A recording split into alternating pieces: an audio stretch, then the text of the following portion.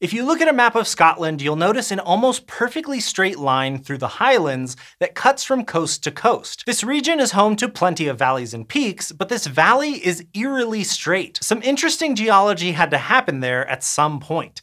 And it wasn't just one event. About 520 million years ago, most of Earth's landmass was split between two big continents, Laurentia and Gondwana. This meant the modern-day island of Great Britain was separated, with the north of Scotland sitting on Laurentia and the southern half of the island on Gondwana. Then the two landmasses collided around 430 million years ago during a period known as the Caledonian Orogeny, which joined the two pieces through the collision, forming the island we now know as Great Britain. This process resulted in the crumple and buckle of the Earth's crust, which also formed new mountains and fault lines all around the world. One of those new faults was the Great Glen, which is a strike-slip fault. This kind of fault happens when two tectonic plates shear or move horizontally past each other. Other types of faults typically move one of the plates vertically, which creates mountains and all kinds of elevated terrain above the fault. But because of how these two plates collided with each other during its formation, the pieces of the Great Glen Fault move horizontally. And they've actually moved a few times since the formation of the fault. The Great Glen Fault has occasionally reactivated, and the two landmasses, Laurentia and Gondwana,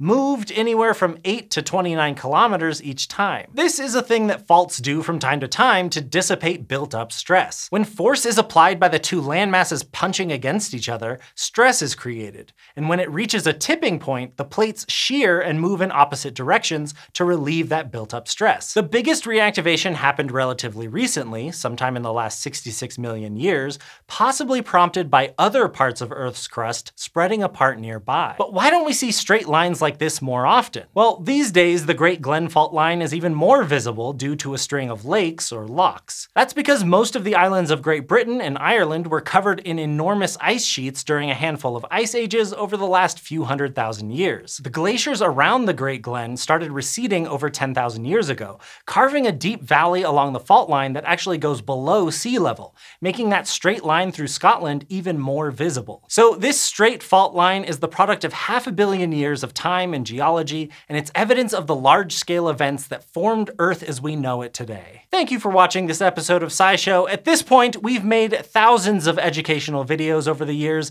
and we've been able to offer them for free because of our patrons on Patreon. So to all of our patrons, thank you for what you do to make SciShow happen. If you're not a patron, but you want to learn more about what that means, you can go to patreon.com/scishow.